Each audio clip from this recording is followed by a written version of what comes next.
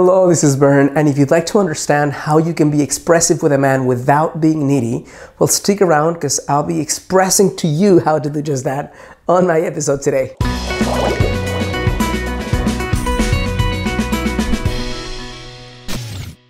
Hello, this is Bern.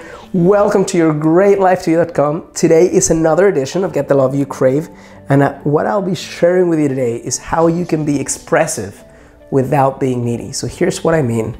So many women find themselves in relationships that start out great and then go sour somewhere in the midst of making this love thing happening, and start putting a lot of pressure on the guy and start expressing what they want in a way that seems unnecessarily needy.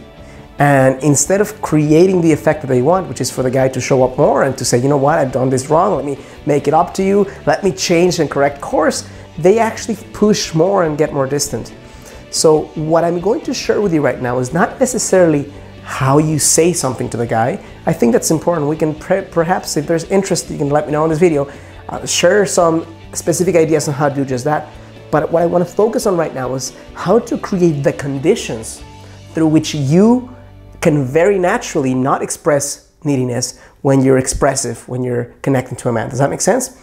The first piece of this whole owning the root cause of not being needy would be to own your happiness. So here's what I mean by that.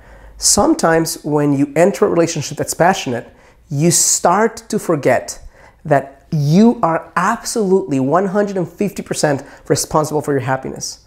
So much so that you stop doing things for yourself, you stop connecting with your friends, you stop just focusing on life in a way that would make you feel absolutely connected and happy and fulfilled. And you start putting that weight onto your partner.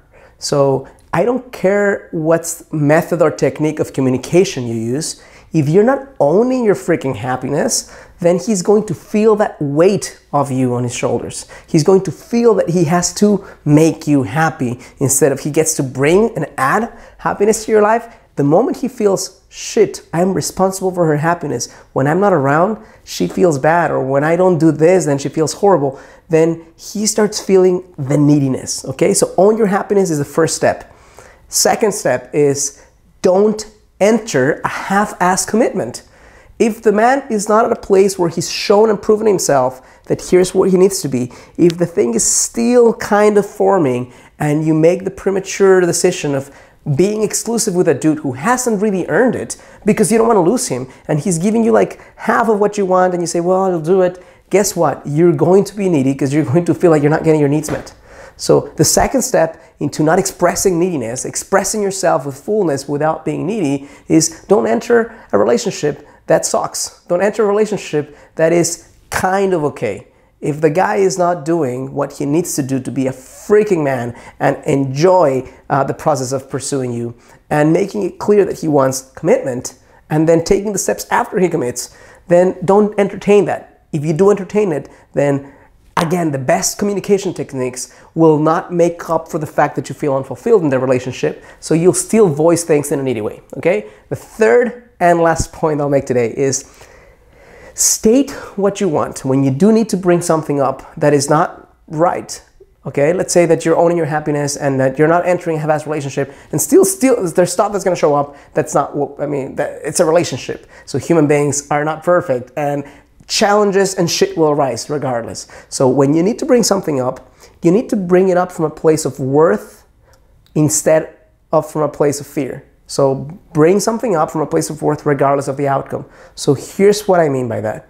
You need to be able to share and express what you want without fear of the person leaving you. If something you say creates or causes the man that you're with to leave you, then that is a very clear indication he is not the man who needs to be with you. Now, don't get me wrong.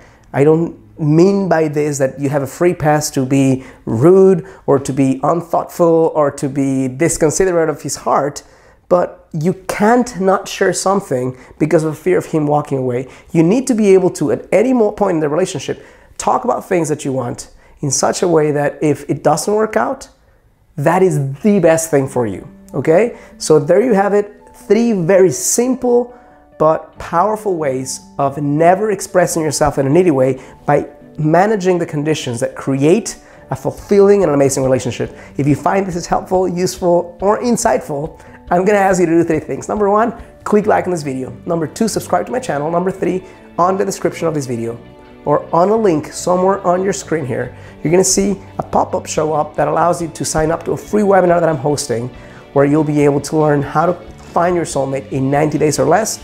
Super powerful stuff and absolutely free. Have any questions for me, place a comment on this video and I'll be happy to reply to you personally or create a video just for you with an answer. Thank you.